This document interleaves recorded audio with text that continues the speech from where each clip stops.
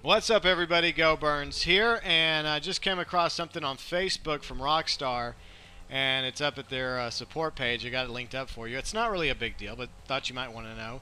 Happening early tomorrow morning, April 15th, between 4 and 6 a.m. Eastern Time, Grand Theft Auto Online and Max Payne 3 is going down for maintenance on the Xbox 360.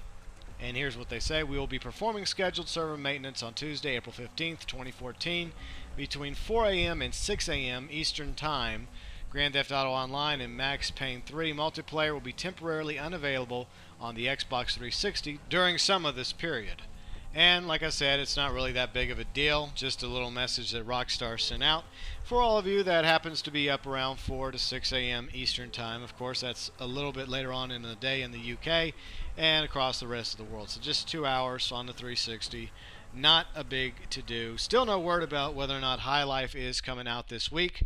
But if there's any information about that, I will talk about it tomorrow or whenever they finally post some information about High Life, along with all the details. So if you found this video helpful, please like it. And of course, check out all my uploads. I do content daily regarding Grand Theft Auto Online. And on Tuesdays, Thursdays, and Saturdays, it's Racing Badly. So that's something you get to look forward to on Tuesday. So feel free and go watch all my stuff. And if you like my stuff, please like it and help me grow my channel by hitting that subscribe button. And as always,